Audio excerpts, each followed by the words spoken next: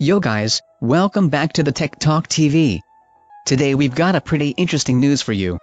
Microsoft will be the first in history to become a trillion-dollar company. Yes, you heard that right, a trillion-dollar company.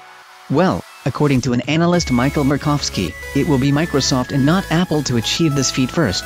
Microsoft has a better chance of reaching the trillion-dollar mark than Apple does, says Murkowski, because a software company like Microsoft is more scalable and can reach more people than a hardware company like Apple.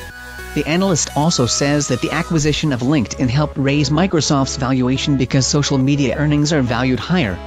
And Microsoft paid only $60 for each LinkedIn subscriber, who tends to be a professional with a higher paying job than the typical social media user.